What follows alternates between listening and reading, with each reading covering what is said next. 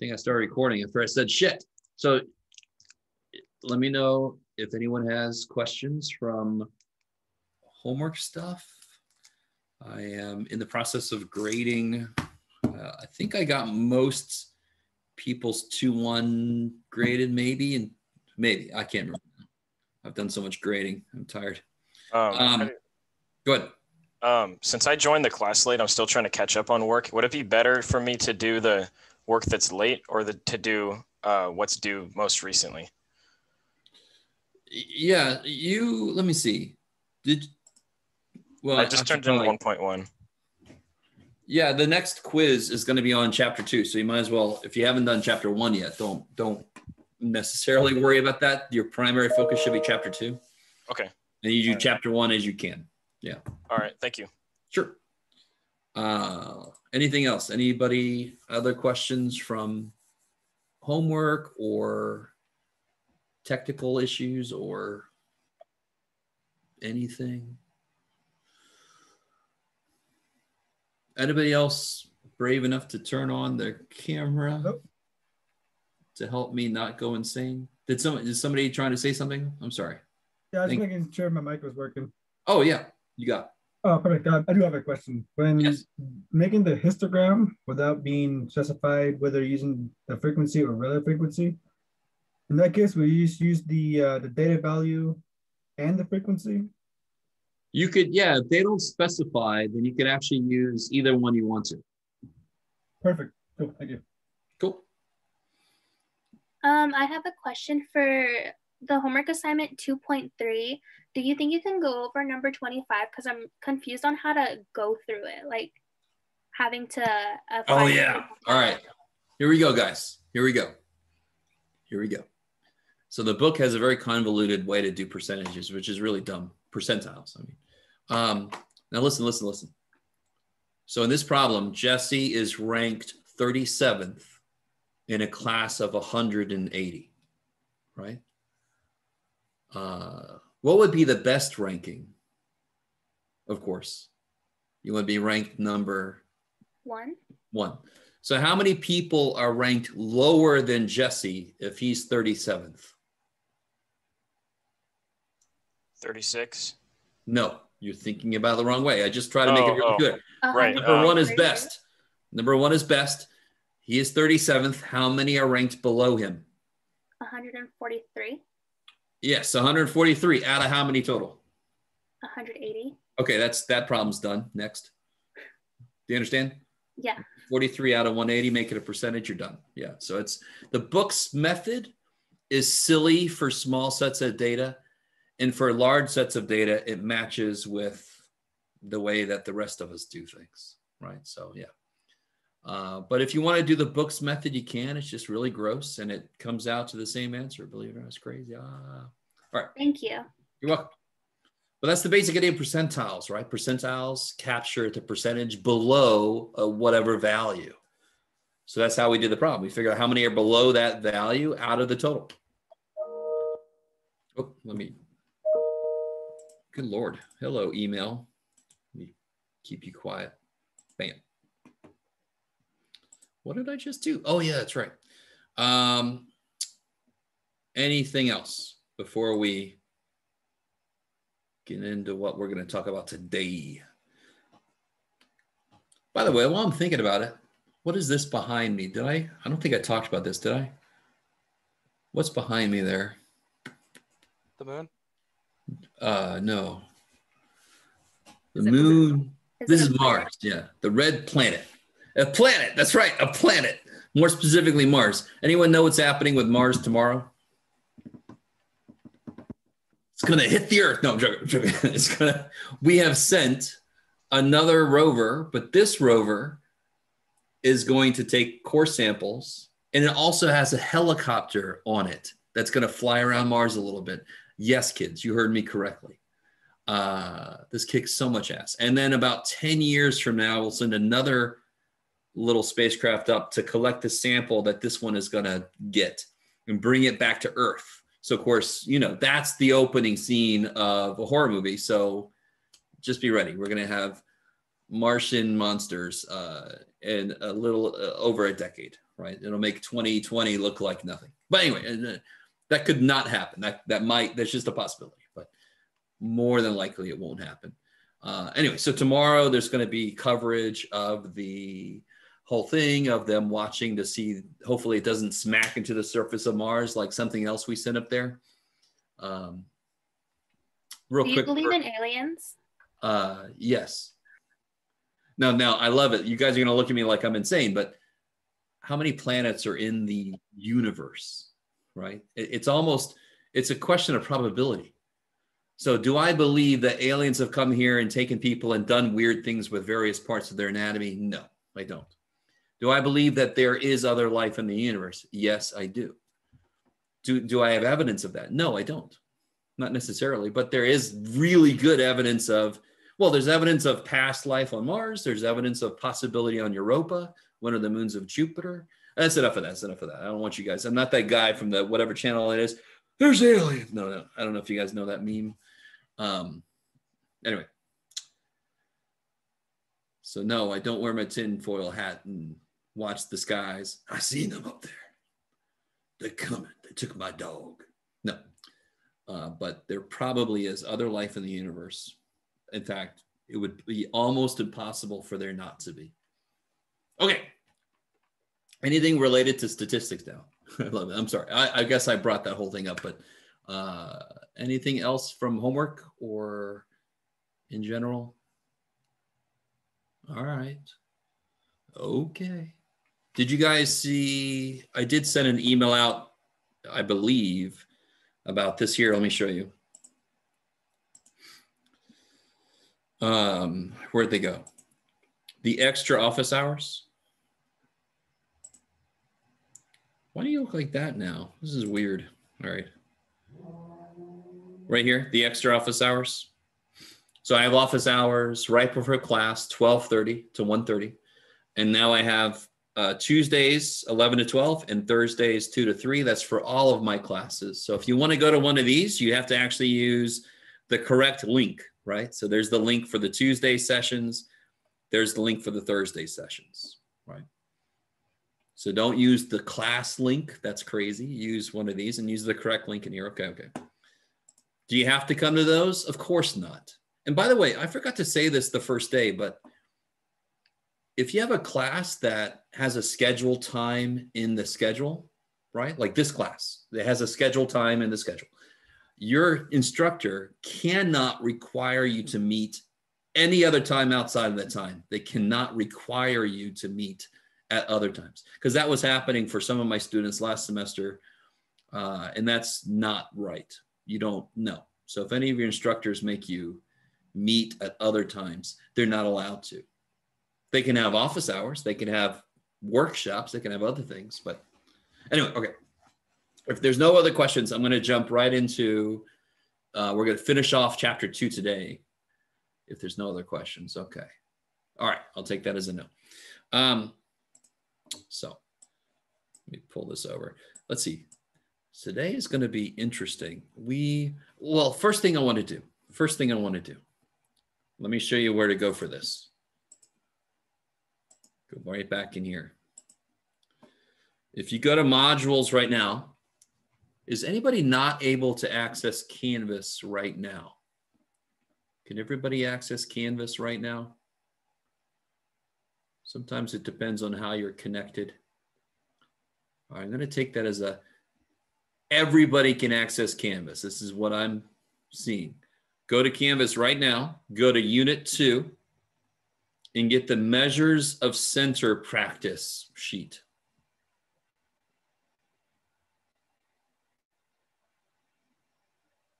Get this sheet right here. Holy sheet. Get that sheet right there. And then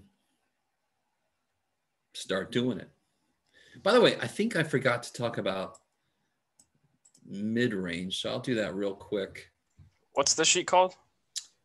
Measures of Center practice. So again, it's modules.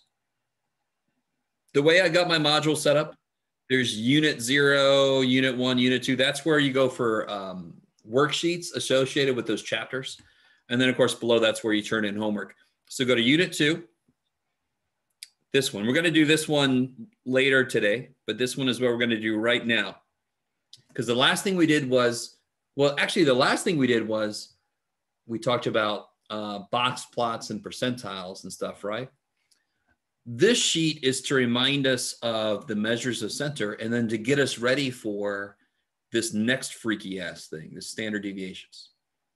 All right, so has everybody got that sheet? Measures of center practice? All right, so if you got that sheet, I'm gonna do this. I don't know if you've already started working, but I'm gonna go ahead and break you guys up now. Since there's 4 groups of data, I'm gonna break you up into groups of 4, and then maybe you could figure out how to make it quicker to get through the sheet. We'll see. All right, so our favorite thing in the world to do, I'm gonna do it right now. I'm gonna make breakout rooms. Does everybody understand what's happening? Anybody not understand? What's up, Nikish? Are you gonna go over mid-range? Oh shit, yeah, thank you. Mid-range, very quickly. Let me turn off Mars. Interesting time we're living in where that phrase actually makes sense. Oh, there's my kitchen. It's all messy. All right, come here. Block my kitchen.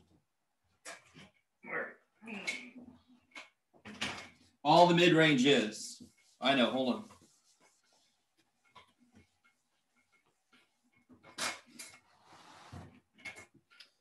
All the mid-range is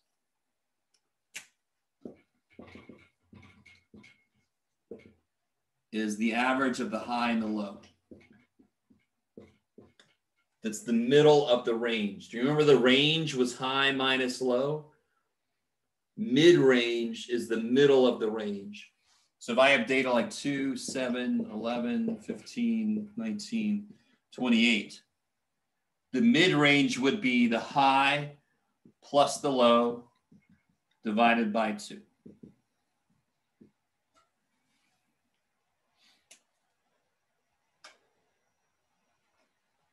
That's all that mid-range is. Okay, so with that in mind, let me break you up into groups.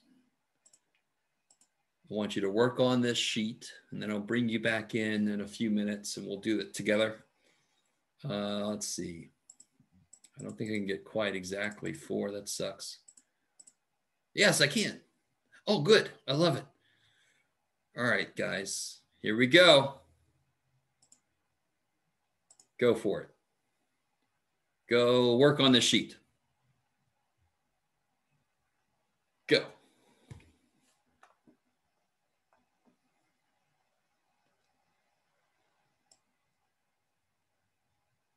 Hello. There you go.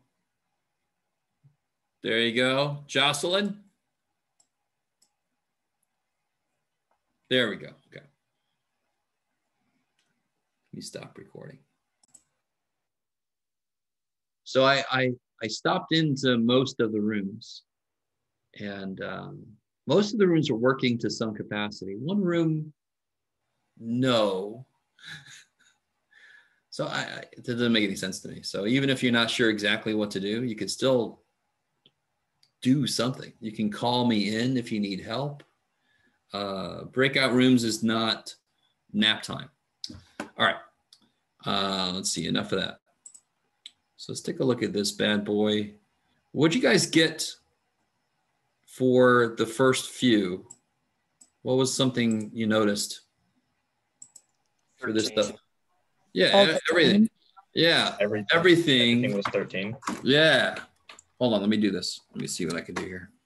Bluetooth mode. Oh, there. Technology. Oh my goodness. So basically 13. So my point with that is, do any of the measures of center differentiate between the data groups? No. Every single measure center says 13. But are all of the groups the same? No. What's the range? Let me go even further. What's the range for each data group? Everyone has the same high and low, right? So what's the range?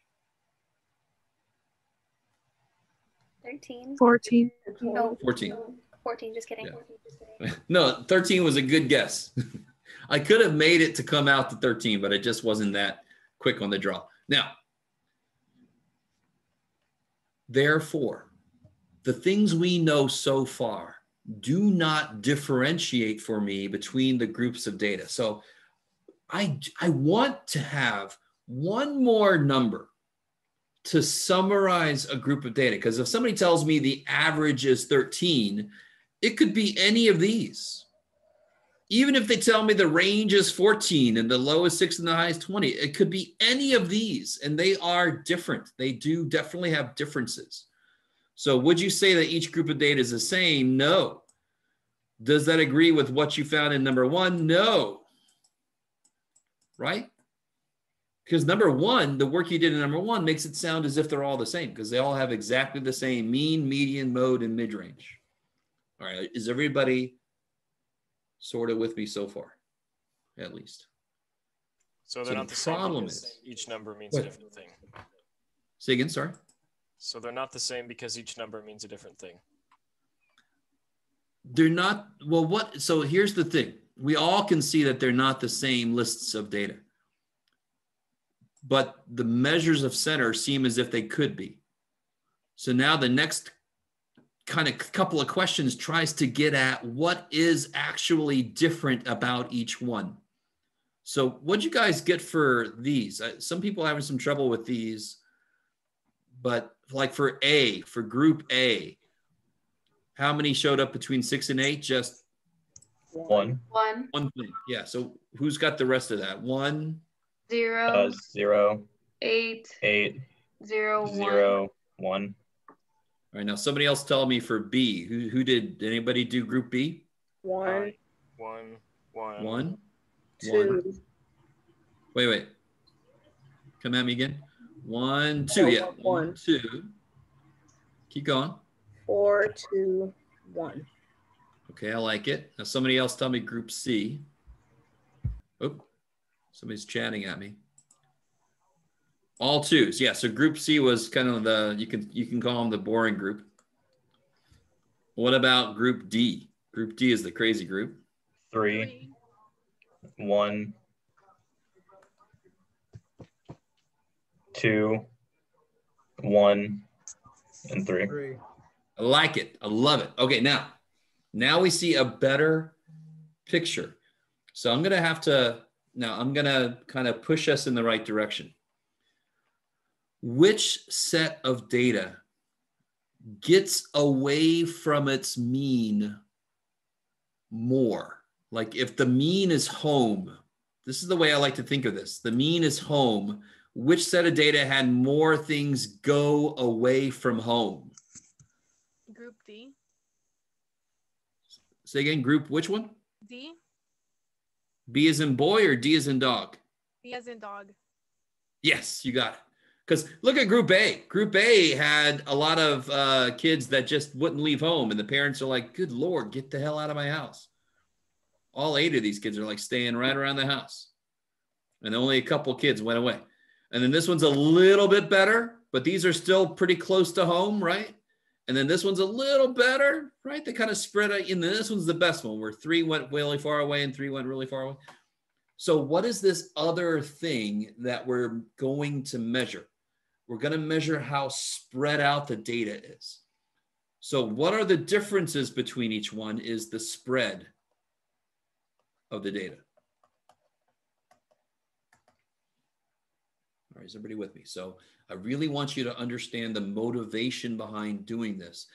We've discussed measures of center. So I have a way to figure out what the center of the data is. But if I couple that with knowing how spread out the data gets, those 2 numbers would really kind of give me an image of all the data without me having to look at all the data points. Does that, you guys with me a little bit? All right, a decent example of this. Let me give you a real life example. You guys have probably heard of the website Rate My Professors. Have you guys heard of that website? There's another website that you have to pay for access to it, I'm not running it, so don't give me this shit. I'm not making you pay anything. But there's a website that makes you pay. You could actually see grade distributions for teachers. You guys understand? Okay.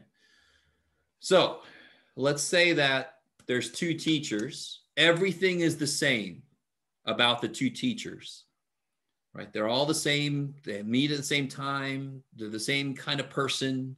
They're like clones of each other. They even give the same average grade. They both give an average of a C.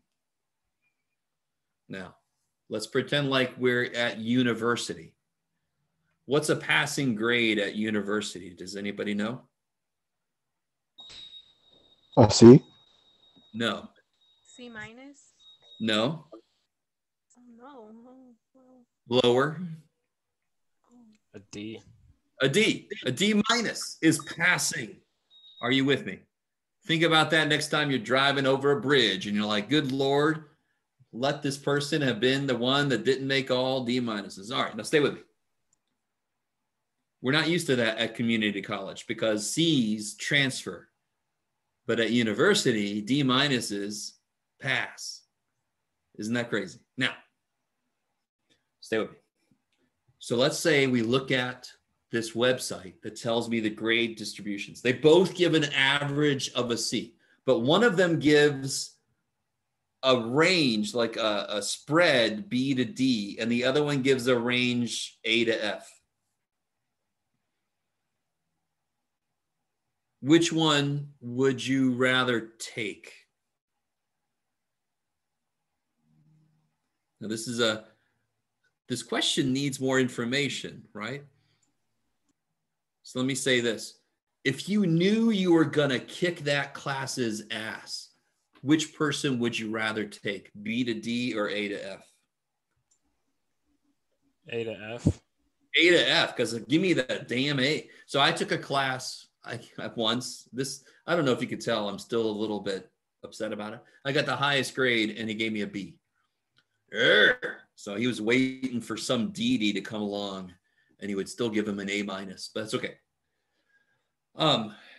So I'd rather take the class where this person actually gives out A's. Now, if I knew I was gonna suck in that class, I would probably take the one that doesn't fail anybody, right? The B to D. They don't seem to fail anybody. Do you guys follow? All right, now that's not the best example, but it's kind of one we can all relate to. But to have an idea of how spread out the data is remarkably useful. Okay, so there's the motivation behind what we're about to do. We are about to see where an equation comes from. Right, we're gonna put this equation together, and I love this shit, and of course I do, but I really want you guys to love it too. We're gonna take math, and we're gonna say, "Tell me what I want to know, math." Right? We're gonna create this thing. We're gonna go, "Tell me what you know," and we're gonna put it together. Okay, I'm sorry, I'm kind of hyping this thing up a lot. All right, I'll calm down. I'm very excited though. This is huge. So what we're about to develop is a way to measure how spread out the data is. So let me go back to this real quick. Which set of data, if we develop a number that represents the spread of the data, which group of data will of course have the largest spread number? Which group of data is the most spread out? C. Not C. T. I understand why you say C, but in this case, how are we defining spread? Distance away from the mean. Which one gets away from its middle more? Group D does. Does that make sense? You guys with me? So, does that just mean like the higher the numbers away from the mean on either side? Yes. Okay. It's a little more technical than that, but for these simple groups, we can see it like that very easy. So this should definitely have a very low spread number because most of them stay right on the mean. This should have a decently high spread number because a decent number of them got far away from the mean. So I want one number that'll tell me how spread the data is, right? Because I have one number that tells me where the middle is.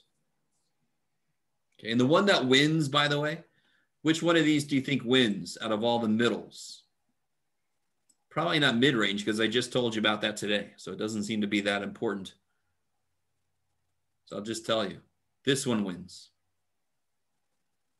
The mean wins. The median still has certain situations where it's better, but the mean is the most often best choice for center. Okay, I like it. Maybe. You guys still with me? All right, here we go. So we're gonna develop this formula right now. Everybody get ready. Oops, somebody just came in.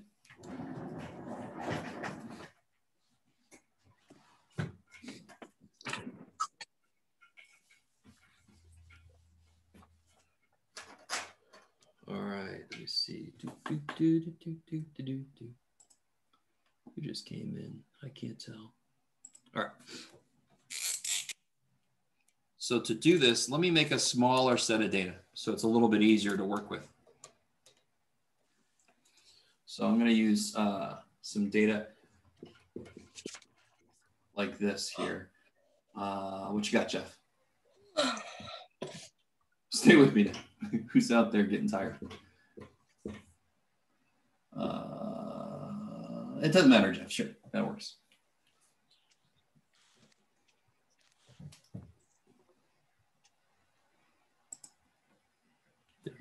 Now, let me see. Let me put two up here. A, B. 1,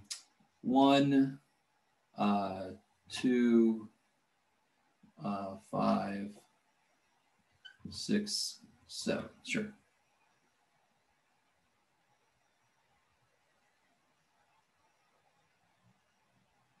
I don't know. That's kind of hard to tell. I'm sorry. Let's make it different. Sorry. Yeah, sure. 1, 4, 4, 4, 8. We'll just do that. Make it easy. That's very easy now. Can somebody tell me? This is going to be very close. This is going to be very close. But which one of these should have a larger spread number? A. Group A. Yeah, the first one. Just barely. Because they're very close. All right, so not the best idea, but too bad for all of us. So what I want to do, let me write it like this first. Let's do part A first. So this is for group A. I'm going to list all the X's like this. 1, 3, 4, 5, 8. Have I made something that has a decent average? I don't think so. 4, 8, 13, 21. That kind of sucks, Jeff. All right, let me see if I can. All right. Don't hurt me. Can everybody do this for me? Change these 8s to 7s. There we go, Jeff. Did you save it? You did. Okay. All right. Now. Is everybody with me? So make that a 7. All right. The spread is so here we go. The spread will be the average distance from the mean to all of the data points. Let me say that again. I want the spread number to measure the average distance from home, from the mean, to all of the data points. So obviously, if it's a bigger number, the data gets further away from its mean. If it's a smaller number, they stay closer to the mean. Does that make sense? Okay, I like it. There were a lot of different ways they could have went with this historically. This one is the one that made the most mathematical sense. So what I need to do then, what's the very first thing I need to do then?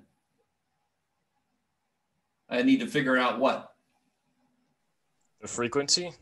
No. I love you guys. So if the idea is how far each data point is from the mean, I obviously have to first calculate the mean.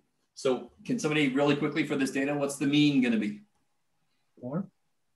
4. 4. Right? If you add them all up, divide by 5. You guys with me? You can double check. Yeah. All right. So the next thing here will be, all right, let me get you guys to tell me. All right. So if I wanted to figure out the average age of people in this class, I have to first get a list of what? Everyone's ages. Ages.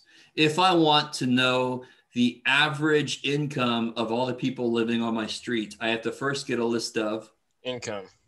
holy shit. So if I want to know the average distance from the mean for all my data points, I have to first get a list of what? The date. The distance. The distances. So wouldn't that be this? Sort of. We're going to make this better in a minute. Oh, okay. I get it. Sorry? Huh? Go ahead. So you want us to subtract that from 4? Yeah, each one. So it'll be each data point minus 4. Okay. So 1 minus 4, negative 3. 3 minus 4, negative 1. Is everybody with me? We are going to run into trouble, I know. Just let's get there first. 4 minus 4 is 0. 5 minus 4 is 1. 7 minus 4 is 3. That's crazy. Now, do you guys see the problem? If I try to find the average of these, what do these all add up to be? 0. 0. And they'll always add to 0. Always, always, always, always, always. Because the mean will have equal amount negative as it does positive. That's basically what the mean does. I really want you guys to understand.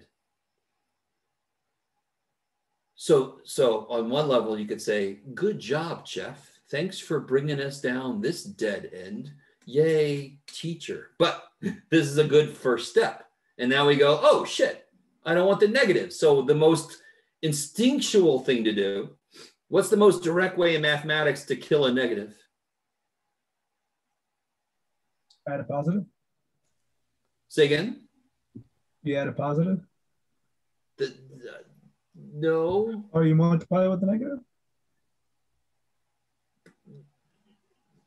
Sure, but no, because then I have to know if it's negative or not. I want a function. I want to be able to do something that always makes things become positive.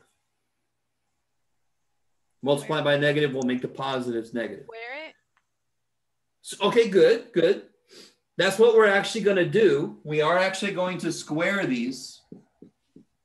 Does anyone have something better that we actually are not going to do because it's not really better for this? A radical? No. No. Just use absolute value. Thank you. Absolute value.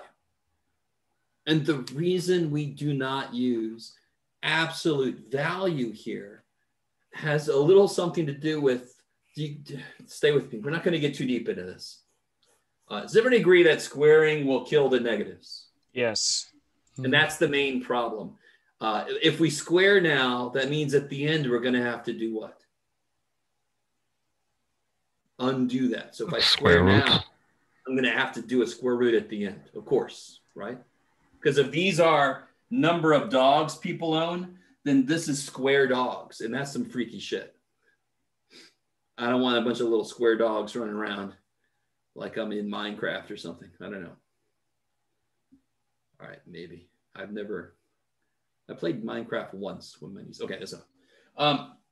The reason we don't use absolute value is got to do with the fact that absolute value kind of looks like a V if you graph it. Do you guys know that? If you graph absolute value, it looks like a V, and that hard kink in it. Do you want to be in a plane that does this? Everybody, thanks for driving. Boom! No, you're all dead. You're all dead. So math doesn't really like this hard turn. All right, I'm not going to get too much more into that. But there is a reason we don't use absolute value normally. Some statistics could, but it's not done very often. So instead we square. Squares go like this. We're going to turn around now. Yay, we're all alive still. Okay, good. So what do I get here? Let's see. Please, dear God, I don't care. If you put this in the calculator, you will get a negative answer because that's your mistake. When you square a negative real number, do you get a negative answer? No. No. Hell no. We know this shit, right? So don't let anything be negative here. 91019. All right, now we do what we've set out to do. I really want you guys to realize the square is the only weird thing we had to do. I still want to get the average. I want to get the average distance. Oh shit, negative square. Okay, now let me get the average square distance. How do I get the average of these? Add them all up and divide them by 5. Yeah, and the symbol we have, get ready for this. It's like an R with the belly, right? So start in the belly and come around. Start at the belly, come around. Start at the belly, come around. Start at the belly, come around. Start at the belly, come around. That's how you make a sigma. So sometimes my sigmas are fat, sometimes they're skinny, but they're always freaking sigmas. Do you guys remember sigma from before?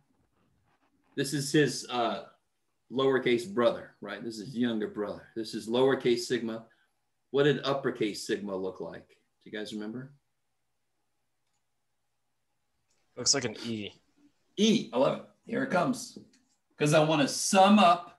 How do I get the average of these? I add these up. I add these up and then divide by 5. in this case 5, but in general, n. Why is there a square here? Because we still have to square root. Okay, so I'm still finding the average. Summing these up divided by how many there are is an average square distance. So at the end, we're going to square root. This little dude is called the variance. That is his official name. So let's see what we get. What is the sum of this? 20. The sum of x minus the mu squared is 20. So I get 20 divided by 5. This is 4. beautiful. All. And so what's the standard deviation? Oh, get out of there, square. So if I square root now. 2. 2. That is the standard. This is what we call the spread. Standard deviation is the official name for spread.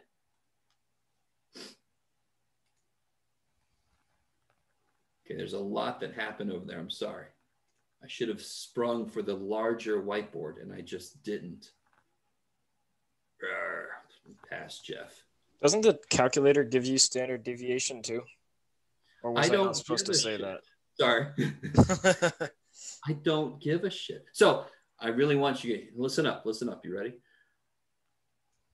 For this homework and for the quiz covering this chapter, you will do this by hand. I just was wondering. After this homework and after that quiz, we will use the calculator to get it. Is everybody with me? Earlier you said that we could use the calculator on something to check our answers. Yeah, oh, definitely. You can check your answer here. I'm going to show you how to do this in a bit. Okay. But I don't even want to bring it up at the moment. All right. And there's a method to my madness. I do like people to understand what goes into a number, right? So you get a better feel for the interior of a number. If you just do it in the calculator, you get a number, it doesn't mean shit to you. You don't have any connection to it. And that could just be my own craziness, but too bad for you. Okay. I'm sorry. I don't mean that to you personally. I've had people get really angry at me and say, my last teacher let us, I don't care what your last teacher did. I'm not that person. Now, so that means, so this little symbol, again, is the lowercase of this. It's a Greek letter because there's something behind the scenes here. What am I assuming this to be, considering I use this symbol for my mean? I'm using a Greek symbol for my standard deviation. Does anybody remember what that means? I've got a what? This is a spread. Population. I don't even know what you said there, buddy. All right. So we're going to talk about what is it? What if it's a sample? There is a difference if it's a sample. Man, I don't know how to cut my own hair. It's bad, you can tell. All right. So what's going to happen if I do all the same work for this? How will it compare to this number? How will this guy spread compared to 2? You could do it. What did we say earlier? Which one is supposed to have the larger spread? We said this earlier. A. A, because it gets away from its middle more often. So this guy's standard deviation should be how related to 2? Smaller, lower? Less. Yeah, it should be a little less. Because it is a measure of the spread. Okay, maybe. So let's do it real quick. I don't envy you with your notes. That's too bad. You guys figure it out. It's your job. So I'm going to do all the same work again, but I'm going to do it for this second set of data. Does somebody know what this mean is? It's also 4 because I made this go down 1 and this go up 1. So they still add to be the same thing. So this will still be, so now this is 1447, 14447. 1 minus 4, this is still -3, but then this is 0, 0, 0, 3. So now when I square these, this will add up to be 18. So now the variance will be, sorry, 18 divided by 5, which is 3.6. And then somebody's got to help me with what the square root of that is. So 10, so it'll be 6.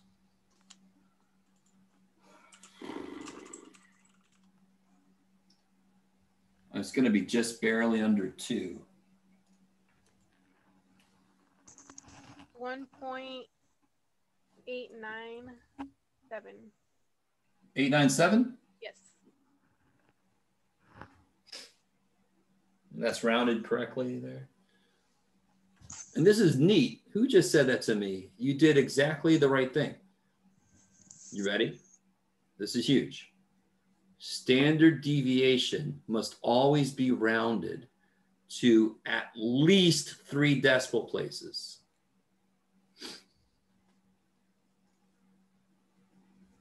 So everybody understand? So at least 3, if not more.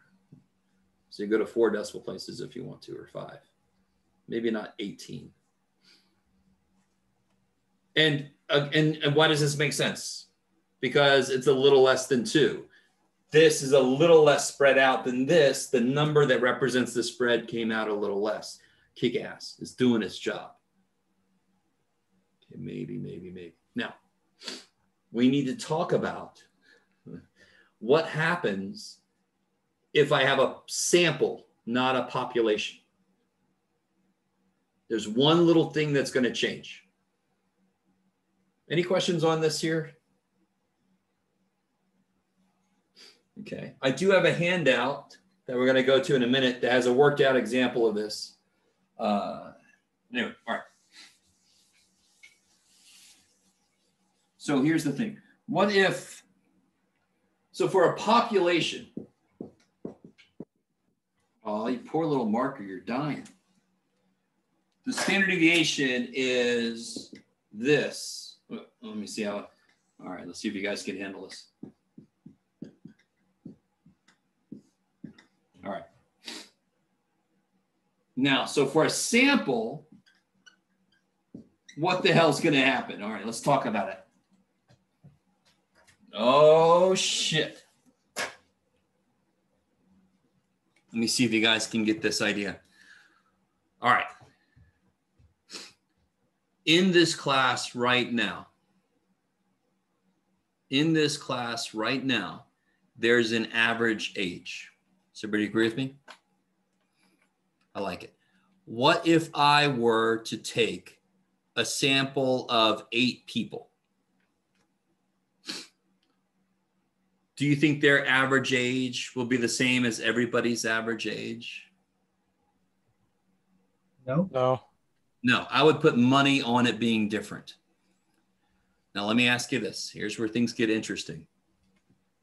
Will the people in my sample that I took, will their ages be closer to the overall average or to their own average?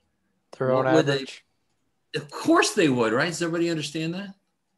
Of course they would be closer to their own average because that's their own average came from them. Therefore, I really want this to make sense. Any sample I take, if I do the same formula, I'm going to get something that's not quite right. I'm going to get smaller than I'm supposed to. Because I can't use this then, can I? If I take a sample, I'm going to calculate X bar. I'm going to calculate a sample mean. But everybody in that sample is closer to their mean than they would be to the real mean. So if I use this exact same formula, I know my answer will more than likely be smaller than it's supposed to be. Because the distance away will be less than it's supposed to be. Let me let that sink in a little bit.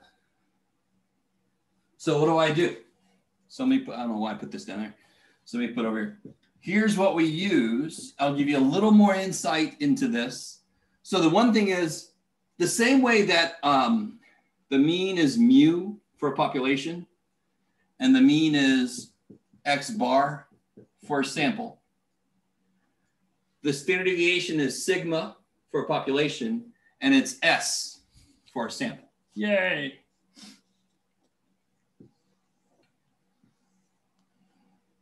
So what do? If I divide by n, the answer is too small. So what we do is we divide by n minus 1 to make the answer a little bit bigger. Now, why is n minus 1 special? All right, now, let me show you. Everybody stay with me. Does that make sense right there? So on one level, I could stop right now and just say, the n minus 1 is an adjustment because it's just a sample. So I can't use the same formula as a population. That's an adjustment because it's a sample. But let me go a little bit further. Stay with me. Oh man, you guys are all... Quick question. Yes, go for it. What does the X bar symbolize? Oh shit. What does X bar symbolize? Anybody? It's a continuing number.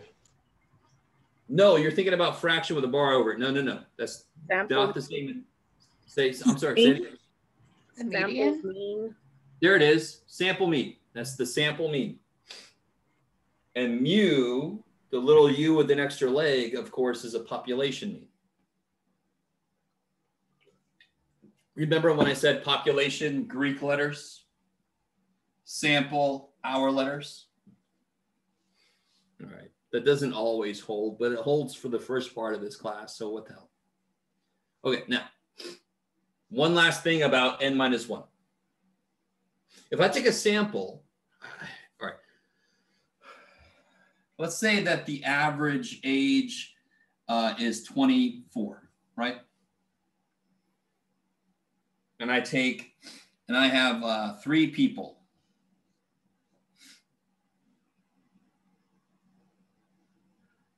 Let's see. Let me be less specific. Yeah, let me be less specific.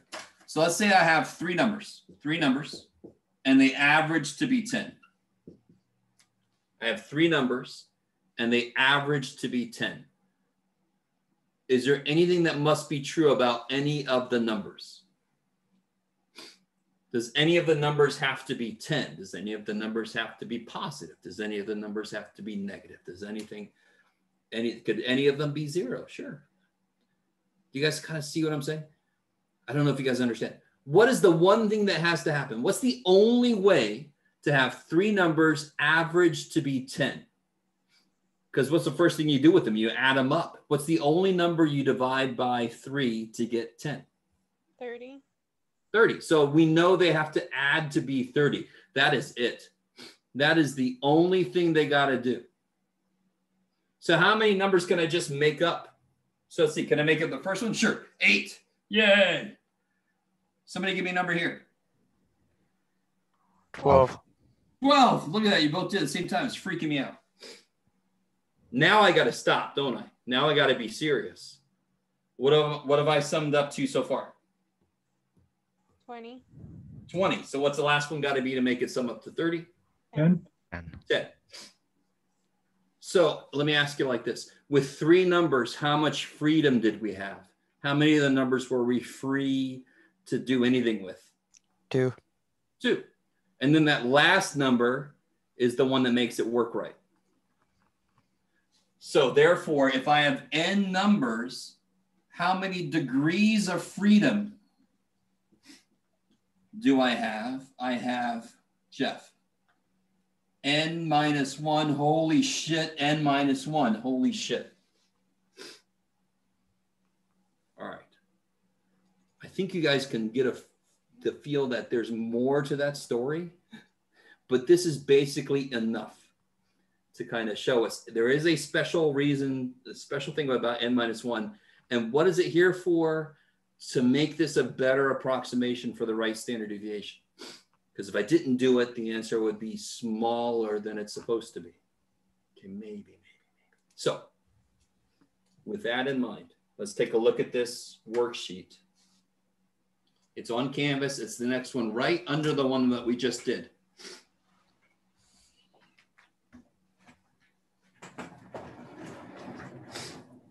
Don't worry, I'm not gonna break you guys up again. Don't worry.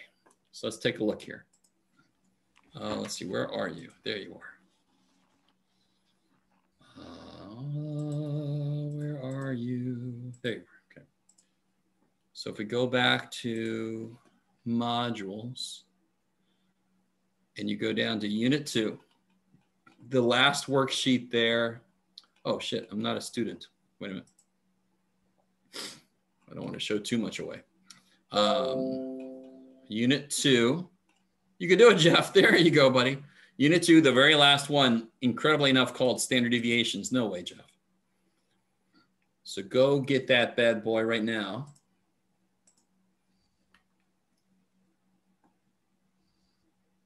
Oh, thank God. Okay. All right, so I'm going to open it a different way so I'm able to write on that thing. Does everybody see where to get it? Mm-hmm. All right, let me stop sharing. Let me open it up a different way. Past Jeff, why didn't you open this up already? Leave me alone. Let's see. Shazbot. There it is. Okay. All right, so let me show you something. Oh, shit. Where'd you guys go? There you are. All right, where's that? It's not there. It's there. Okay. So one side of this, can you guys all see that? One side of this is an example, fully worked out example. Now, I want you to notice something. I'm going to do a couple things with you in the calculator. Do you notice how I have little L1, L2 stuff? I want to show you how to construct this table using the lists in the calculator, just in case you have to do one with a longer list of data. I'd rather let the freaking expensive ass calculator do all the work for me, please. Yes, right? Not all of it, but a big chunk. Now, so let's do this. I want to show you how to put this in the calculator and have these numbers show up for you, and even how to sum them up very quickly. Anthony, what's up? Do you have a? Are you good? Let me see. Huh? Sorry, I thought I saw you getting ready to ask something. Let me see. All right. No, that wasn't me. Okay, let me stop sharing. I'm going to open up my calculator. I'm going to show you what this looks like in the calculator, and then I'll show you the shortcut. I'll show you how to get the answer very quickly. So check your work. All right. Here we go. It takes it a minute for it to wake up. It's had a long weekend. There he is. All right, let me open this up. Ooh, there's some cool shit in there. Look. Ooh. All right, go away. So if you go, remember I showed you in your lists, when you go to hit stat, you can hit edit. So let me clear this list. If you want to play along with me, I'm going to clear this list. All right. Now, unfortunately, Shazbot, I can't see the data. Hold on. Let me move the data over here. Oh, crappity doodah. All right, here, let's try this again. There we go. Now, I can see the data. There we go. So if I put in here 1, I'm just going to put the data in there. 2, 5, 8, 9. And we already know the mean. Now watch, this is very key. This is huge. This is going to be very useful a few times, a decent number of times this semester. Watch what I want to do. I want to go up to where it says L2 because now I can control the whole list. What do I want list 2 to be? I want list 2 to be all the X's minus the mean, and all the X's are in list 1. So I want list 2 to be all the stuff in list 1, see second 1 for list 1, minus the mean, which is 5. Bam. And then I want list 3. Did you do that? Sorry? How'd you do that? Let me do it I'm again. at the second. I clicked second. All right, hold on. So go up to L2, hit Okay. second 1, because that's where L1 is right above 1. So that's where all the X's are, minus the mean, which is 5. Right, you would have already figured out the mean before you went here. Enter. Well, that's pretty cool. Did anyone get an error or anything? I got an error. Your error normally is because you don't have the list highlighted. You're trying to put a whole list into one spot. So did you highlight list 2 first? Yeah. What's the error say? Yeah, let me try it again and see if it'll pop up again. So let me do this again. Let's go to L2, second 1 minus 5. So that's all the X's are in list 1 minus the mean, which is 5. Oh, there we go. I put in the wrong minus. Yeah, that I figured as much. So syntax error very often is you put the wrong negative thing in there. Yeah. And then I want L3 to be all of these squared. So that'll be L2 squared. Bam. So that's where I get those from. All right. I like it. And now, just to show you again. So now we've got, come on, Jeff. Please let me go back in the classroom. All right. Now I've got these numbers here, right? So if I want to add these up, I need to add up all of these. And again, this is not a big list. I wouldn't do this for this list. It's a small list. Who gives a shit? I don't need the help. But for a longer list, please give me the calculator. Please let me do that, Jeff. So let me show you how to sum up a list. Here's where I go. Where'd you go? There you are. Do you see above stat where it says list? So when I go second stat, go to list. Oh shit, did I do this wrong? Let me see something. Yeah, damn it. So you gotta get out of your list first. You gotta get out of your list. And the way you do that is hit second mode. See where it says quit? That's such a useful thing. Second mode, it gets you back to the normal home screen. Okay, now stay with me, stay with me. If I hit second stat to go to list, now I can do math on my lists. I can sum my lists. And which list do I want to sum? I want to sum up list 3. And that's where you get the 50 from. Okay, maybe. And that's really only if you have a very long list of data. Otherwise, I wouldn't do all that. But that's a way to make the calculator work for you, right? Notice also, How did you I'm not put hearing in any. list 3? Yes, go ahead. How did you put in list 3? I got to sum, but. Oh, yeah. So the lists are right above the corresponding number. So you hit second 3 for list 3. Got it. I like it. All right, now let me show you. Back on the paper. So then I could fill in the formula.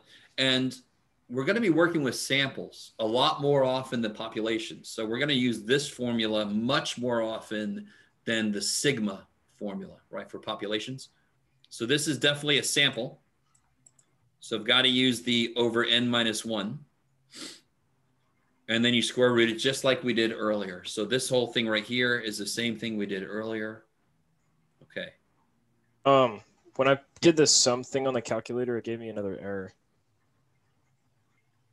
Okay. It says check one less than dimensionless 999.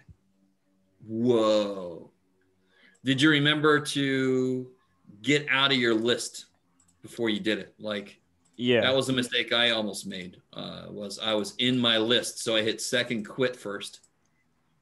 Yeah, I think it's just because I'm using some weird sketchy calculator online. Yeah, because that's a new one on me. I've never heard of that syntax error before. Yeah, do it the long way, maybe. Yeah. All right, so what I want you guys to do, and I know some of these questions get a little bit weird, but the main thing is to get the standard deviation done. The other side of this paper is another problem that's not done. So I want you guys to do it. So on the other side, if you go to the other side, there we go. Look at this. Yeah, look at this. Yummy. So I want you guys to do this problem right now. What time is it? Yeah. This will be the last thing we do today. Right. In fact, maybe we'll do this one together. Why not?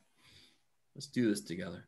If you guys have your calculators, sketchy or otherwise, go ahead and put the data into list 1. Everybody's able to access this, right? I'm going to stop sharing this so I can put it in my calculator. Okay, here we go. All right, let me see. So go ahead and put that data into list 1, and then we'll do this together just because we're almost out of time. Shaisam. This is on modules. Oh, is somebody asking where to find it? Yeah, sorry.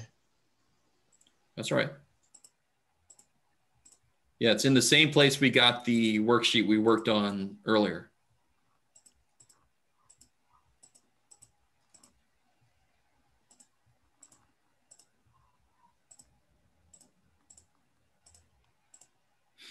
All right, so let me share this here. All right, so just get all the data into list 1.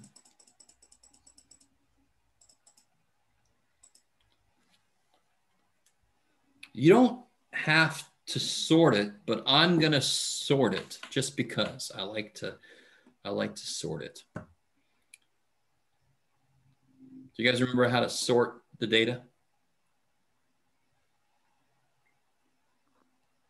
I have a question. Yes. How do I clear this one? Oh, so to clear a list, you highlight the list, you hit clear, enter. Don't hit delete or it will destroy your list. But I have the old list up. I have the one from the example. I don't care. So yeah, if you want to clear a list, highlight the list like this, right? And then hit clear, enter. That's what you're asking? I think he wants to delete all the numbers. Oh. Yeah, that's how you do it. You go to the list, you hit clear, enter, and all the numbers will go away. Wait.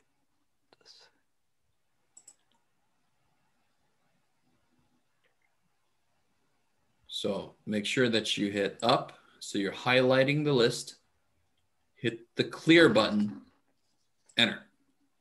Is it working? Yeah. Okay. Now to sort list one, I hit stat, sort A, number 2, and I tell it list 1. You don't have to sort it to do this, but it's just easier to organize things. So now if I go back in, it's all nice and in order. Is everybody with me? Can somebody go ahead? Has anybody figured out the mean for this data yet? I got 6.5. Good.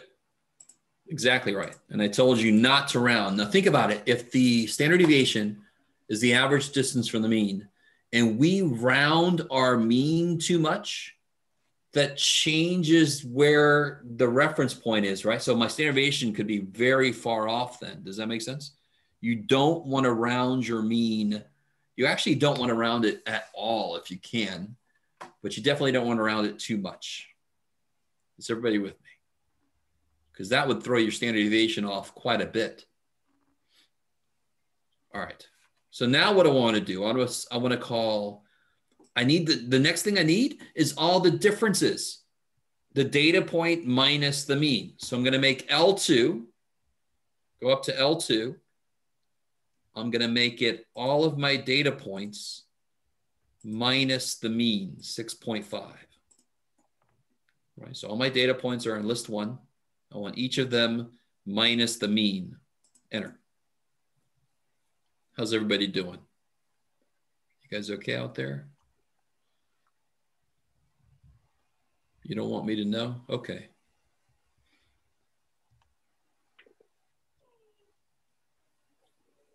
That's fine, whatever. All right. Oh, wait. I'm sorry. What did you put in for L2 again? All right, let me do it again. So I know that the first step in standard deviation is to find how far away each data point is from the mean. So the very first thing I do after I get the data in list 1, I want list 2 to be all of my data points, second 1, all of my data points, list 1 minus the mean. Right, that's X minus X bar. Right, when I say X, that means list 1. That's where all the X's are. Right, and that's how I get all this here. I got it. And then the very next thing I want to do, of course, what do we figure out? Because if I summed up list 2, I would get 0. So of course, what do we want to do immediately to list 2? Square it. Yeah. So now I want to go to list 3, and I want to make it list 2 squared.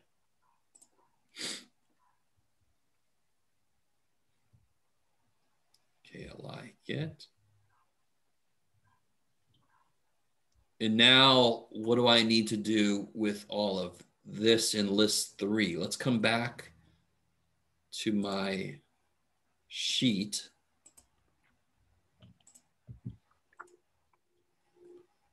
So the last thing, here's list 3. It's all those things we just got. And of course, now I want to add them up, right? So let me come back to the calculator. This kind of sucks. I got to go back and forth, but oh well. How do I get that done in my calculator? I go second mode to quit. I get the hell out of my list. And I can go to list. So I can tell it to do something to my third list. I'll go to list, second stat. Now I can do some math to one of my lists.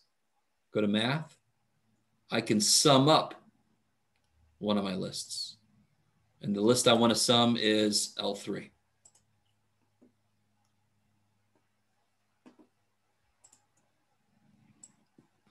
Oh shit, I moved the wrong thing. Come here. There we go. All right, so we get 69. Let me put that on the page. Okay, now. So when we sum this up, we sum up all these things, we get 69. So when I plug that into the formula, here's where people make the biggest mistake. You're so used to this from algebra, I can't really blame you. But what do I replace? What in this formula? Where do I put 69 in this formula? The sum? What? Yeah, in fact, this whole thing, that whole thing is just that number. We're so used to putting stuff in for X, but I can't do that because X is all of these things at once. But when I add up these things, I get 69. And what do I put underneath? 11. Good, because there were 12 people. 12 minus 1, I got 11. So far, what do I have for the sample variance? 6.273. Yeah, let me show you something cool. I'm going to stop sharing here. Oh, man, this is crazy. Where are you? There you are. So let me show you something. So if you do 69 divided by 11, you get all that craziness, right? I think I showed you this before. I then want to take a square root of that. So if I hit second squared to get square root, uh-oh. Wait, we have to get the square root because it's continuing? Because it's still squared from before. Oh, okay. Yeah. And somebody's asking, because what's on the bottom of the formula, n minus 1, and how many data points were there? 12. 12. So n minus 1 would be 12 minus 1, 11. So n always means the total number of data points. All right, now, if I want to do the square root of this number, but I don't want to write this whole stupid number, I could just hit second negative. That ANS button holds the last number on screen. So that is my standard deviation right there. Go ahead and write that down. Now let me show you the shortcut, or not the shortcut even, the way to check your work. Here's how to check your work. In fact, I think I showed you this already. Remember when I showed you how to check your 5-number summary? Does anyone remember that? Yeah. Yes. So if you go to Stat, Calc, one variable statistics, look at the very first few things it tells you. Well, tell it list 1. There's no frequency list. Calculate. What's that? That's, of course, the mean.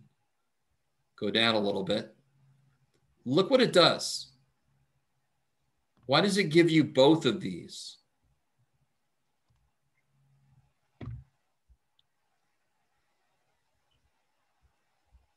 Because it's dumb. It's a dumb calculator. It says, here you go, human. You take the one. And what are we working with? We're working with a sample. So which one do we know is the right one? This one. And isn't this the number we just got? Yes. I love it. Now, right now is where somebody either verbally says this or says it in their own head. Why did we do all that work when I could just do this? Well, because that's what learning is. So I'm sorry. It's too damn bad, right? But at least you have a way to check your work. You have a way to check your work. I love it. So if it was a population, I would use this number instead. And just to remind you guys, the last thing it shows you here, remember this is the 5-number summary, right? That we use for box plots. All right. Let me stop sharing. Let me do this. There it is. There's more on this sheet, but I didn't even give us a break. I want us to leave now.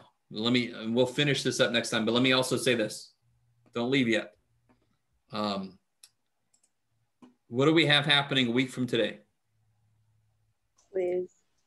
quiz. And what I have done right now as I am talking is I have, oh shit. Yes, there you go. I have done this. Let me go there. If you go back to Canvas right now, this does not include a, let me show you first. See right here, section 2.1 to 2.6 practice. So this is actually from an old practice test back in the day when we were on campus. So this is just some practice from 2.1 through 2.6. I could have made, I don't know why I didn't do this. Oh, well, too bad, Jeff. Oh, yeah, that's the way it is. So that's up there right now if you want to do some extra practice. I'm going to put the answer key up later, like over the weekend maybe, or on Monday. We'll see how I feel or if I remember. So that's there for you if you want to do that in addition to homework, some extra practice for the quiz next Wednesday. And we'll finish up the worksheet that we started on. We'll finish that up on Monday because I think we've done enough today. Anybody, if you guys need to hang out and ask questions, let me know. Otherwise, you are free to go.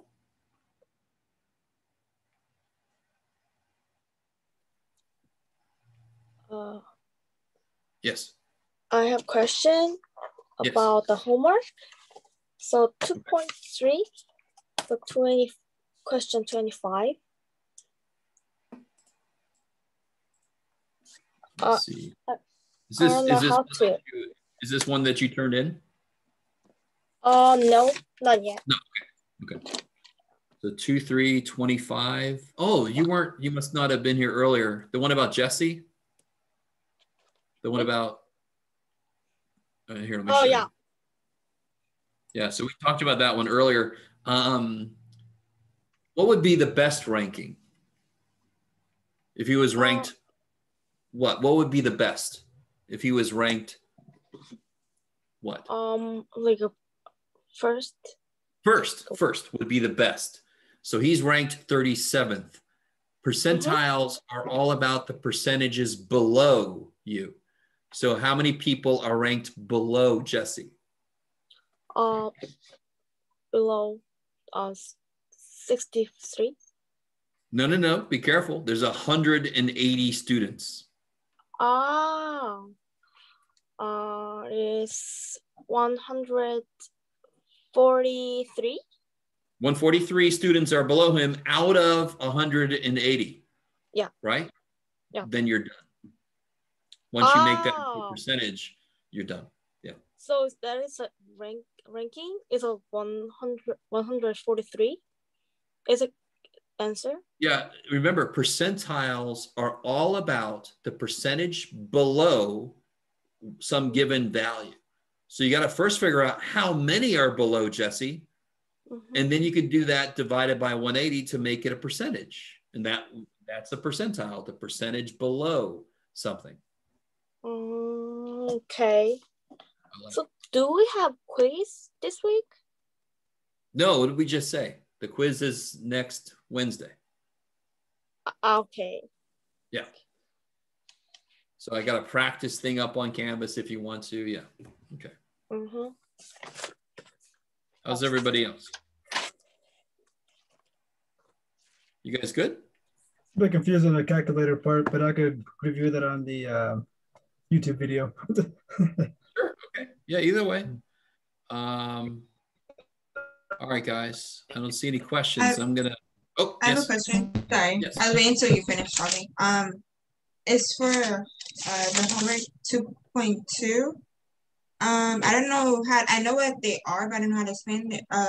Question number 15, where it's asking the difference between frequency and relative frequency. Like how to explain it? Yes. I don't know if it's want you to explain it based on the model or just No, just in general. In general. Oh, I mean, okay. Yeah. So relative frequency is just changing the frequency into a what? Cumulative? No. There's nothing about cumulative frequency in 15 yet. So if the frequency, if I had 80 total things and the frequency in one class was 5, how would I get the relative frequency? So 80 total, and what's the 5 again? That's 5 the is the frequency. frequency. You'll divide it? Yeah, divide 5 divided by 80, right? Yeah. That makes it into a percentage of the total. So frequency is a pure number. Relative frequency is a percentage. Oh, okay. Thank you. You're welcome. Actually, can I ask one more thing? Yes. What's up? About homework? Yes. Okay with you? Yes. So it is like a 2.4 and 90. It is really, yeah. 90. There it is. Okay. Yeah. So the problem with this, let me put it up here. The problem with this is the way they've put the data actually makes it kind of harder. Yeah. You see how there's 5 zeros and there's 9 ones? Mm-hmm. Right? So how much total? So there's 25 total data points, right? Yes. So what do you need for a box plot? What do you have to calculate? So we need like a quarter for the. You need the lowest data point. You need the 5-number summary, right? Yeah, the lowest, the Q1, Q2, Q3. Yeah. So here's the way you could do this. To figure out Q1, you would have to do 25% of 25, right? Yeah. 25%. 25. So you remember, so to do a percentile, how do we calculate a percentile? We do the percentage of how many data points there are. Oh, yes. Yeah. It is. Now, you could be very intelligent about using the fact that there's 5 zeros and 9 ones, or you can write 0 5 times and then 1 9 times and then count. Count. Just count. Because remember your percentiles, you do the percentage, and then if you get a whole number, you take that one with the next one, you average it. If you get a decimal, you round it up and you take that number, right? So it's all about figuring out which one is the 8th number or which one is the 15th number or whatever. Oh. You could do it with the way they've done it. If I had to get the 13th number, wouldn't that be a 1? Do you see how the 13th number is a 1? Because the first 14 are zeros and then ones.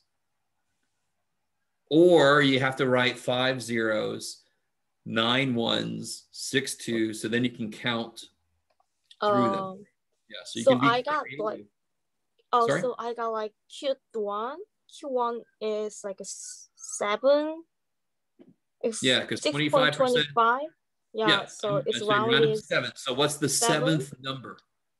7th number is a 1. Yeah, because the first 5 are zeros and then the next 9 are 1. So the 7th number is a 1. Good. Keep going. But the point is I need to draw the plot. Yeah, so you can't draw the box plot until you know the lowest, Q1, Q2, Q3, and the highest, because then you can draw the lines and make the box. So draw the line like 0 and 0 to 4. You mean? Yes. Deviation. Because the lowest is 0, the highest is 4, but then you have to know where to draw the lines in the middle to make the box, right?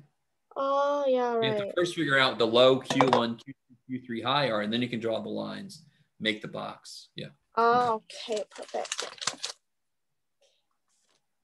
All right. Thank you. You're welcome. Nikisha, you have a question? Thank you, bye. I have a question. Oh, Justin, what's up? So so you graded our quiz one already, right? I'm sure Yes. it is. Okay, cool. Okay. No question. All right. Who else? What else we got? You guys all right? What's up? I have a question. Yes. I don't know part C on the worksheet number 2. I'm not sure how to do that last part, the X minus that part. So if you look at the example, remember there's a whole worked out problem, right? Yes.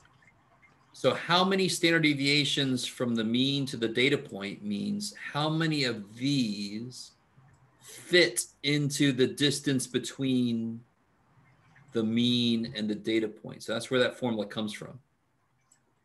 So I'm interested in the data point of 2. So it would be the x value is 2 minus the mean divided by how spread out the data is. So for us, for this problem, what data point am I interested in part C here? I'm not sure.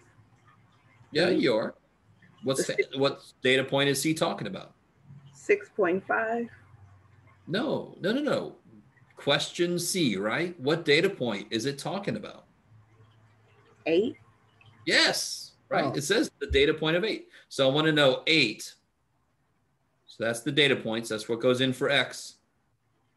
And I want to know how many standard deviations fit between the data point and the mean. Now, of course, like I said earlier, I am going to explain this formula more on Monday because we got to finish up this sheet. Yeah. But that's the idea. But the mean for that second, with the X on the top, the mean is the 6.5. Yeah, that's the mean. That's the sample mean. Okay. And then divided by the spread, which was 2.504. Is that what it was? Yes. Okay, I got it. I'm trying to do this with my mouse, so it looks kind of gross. Yeah. Okay, I got it. And then part D gets a little freakier, so we'll do that first thing on Monday. Okay. Okay. All righty. Have a good one. You too. Everybody else all right? I'm gonna head out. All right, guys. I'm out of here.